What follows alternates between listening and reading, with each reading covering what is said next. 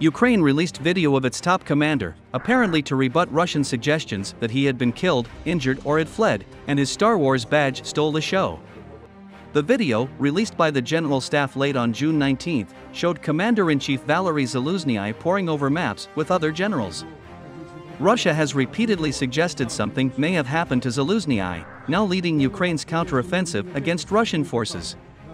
He has often gone long periods without appearing in public, which Kiev says is needed to maintain security.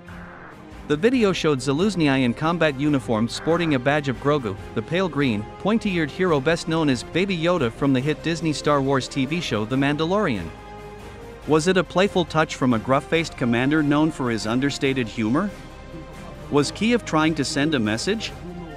The Ukrainian military didn't say. A spokesperson for the General Staff referred Reuters to an assistant for Zaluzhnyi, who did not reply to a request for comment.